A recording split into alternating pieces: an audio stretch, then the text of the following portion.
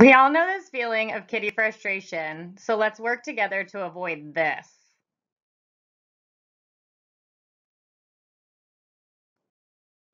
Today we'll go over the steps to upload your work for your next discussion-based assessment.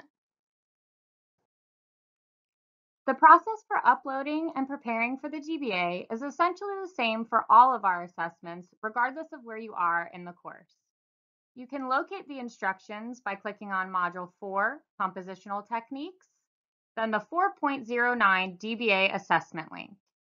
Here you will find the instructions along with the written questions to complete for the written reflection portion of the assignment. When you are ready to submit your work for the DBA, click on your assessments link at the top left corner of your main menu on your homepage.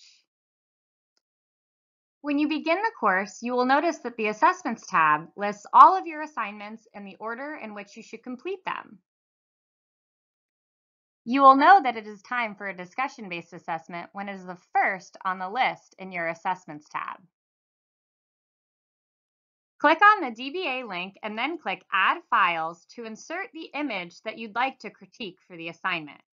You will also complete the written reflection and insert that into the student comments box. Once you've attached the files, don't forget to check the Submit for Grading box at the bottom right corner to see how the Save for Later button changes to Submit for Grading. If the image is attached successfully, you will notice the status increase to 100%. You will know that the DBA has been submitted successfully when you receive this message on the following page. Once you've submitted your DBA successfully, make sure that you text or email your teacher to set up an appointment that works for both of you to complete the verbal portion of the assignment.